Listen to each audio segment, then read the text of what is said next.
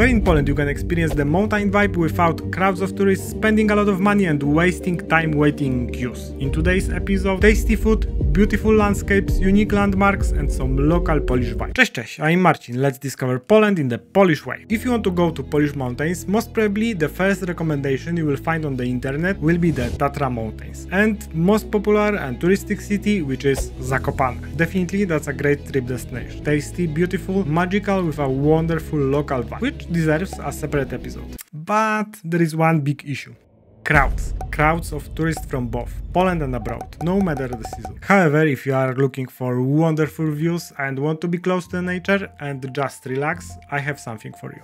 Driving from Kraków to Zakopane, you can turn in the Pieniny Mountains direction. Almost the same distance. Mountains can be reached even if you are not the alpinist type. And Pieniny is an area which is charming but much less crowded.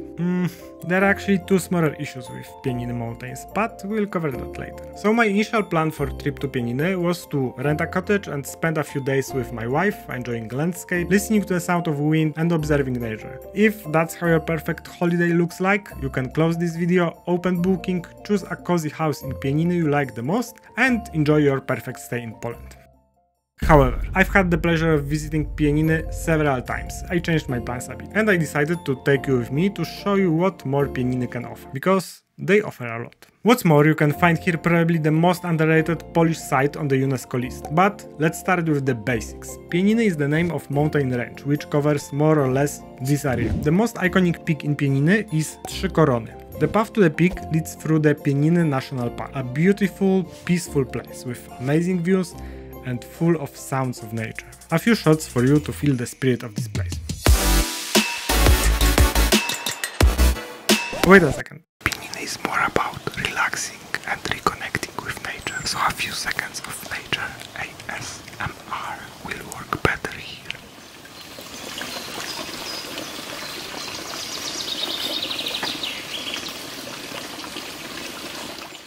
If you are a couch tomato, it might be a little challenging. But if you are experienced mountaineers, it can be like walking to the bakery with beautiful views. In the area near the national park, you can find a few towns.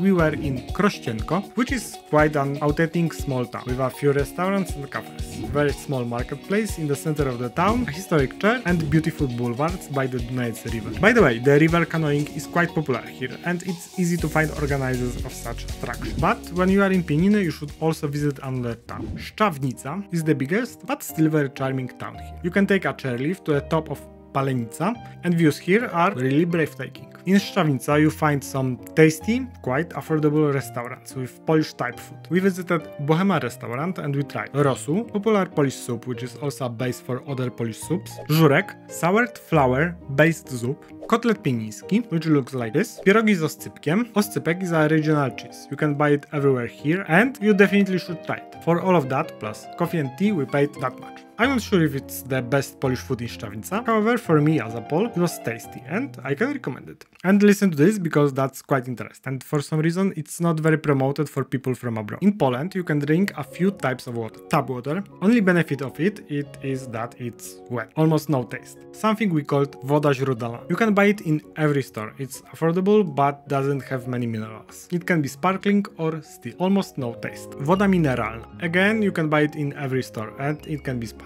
or still, but it has much more minerals, it has a bit of taste. But we also have woda lecznicza and it's a fucking rock juice. Super dense with minerals and if you boil it and let the water evaporate, you'll have a big stomach. You can find a few springs of this kind of water in Poland and some of them are bottled and can be bought in some stores around the country. As you might guess, Szczawnica is one of these places where you can have it fresh and you definitely should try it. One glass, or actually paper cup, costs something around €1 and if you never drank it, you should. It will change your view on the world. On the way to next attractions, you will find two places with food that I can recommend to you. On the outskirts of Krościenko, there is a pierogarnia pasterniki. Pierogarnia is the word for a restaurant that specializes in pierogi. And we had here pierogi with sarnina and pierogi with brędza. And it's quite funny that these two options are not translated into English, but oh my god, both are super tasty and difficult to find in non-mountains areas. Both I can recommend. And just to let you know, brędza is a cheese made from sheep milk and sarnina is deer meat. and they wrongly translated pierogi ruskie. If you want to know why, check my other video about pierogi. And if you don't know what pierogi is, you definitely should check it. We also took kompot, that's the Polish name for a drink made from cooked fruits. It's quite popular in Poland, it's very tasty and you should try it. For pierogi, coffee and kompot we paid that much. And the second delicious place is Markowa Zagroda. This place's specialty is pstrąg. No, it's Polish fish name, pstrąg, or in English, trout. I'm not a fish person, but I have to admit that the fish here is wow.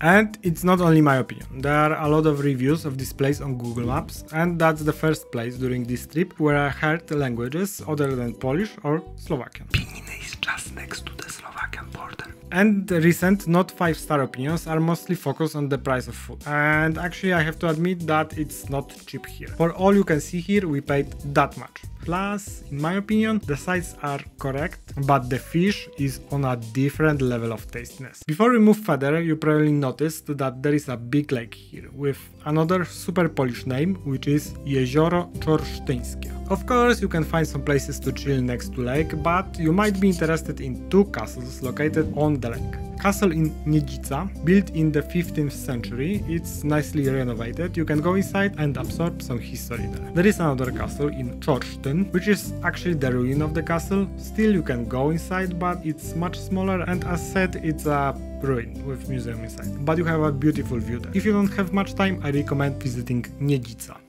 Now it's time for UNESCO. There are a few wooden churches in Poland which are listed on the UNESCO list. And listen to this. Church in Dębno was built at the end of the 15th century. And in the 1500s, these internal paintings were made. Since then, since 1500, the church has not been burnt, struck by lightning, damaged or destroyed, which was quite challenging considering how many wars were on the Polish lands. And the paintings inside have survived in unchanged form for over 500 years. 500 years! In some random, no offense, village, something so amazing has been preserved. I must admit that this tiny church really makes a big impression and has its unique atmosphere. And there are a few more similar, but not listed on UNESCO, wooden churches in the area, such as in Grywałt, Sromowce Niżne, Harklowa, but the one in Dębno is a place you must visit.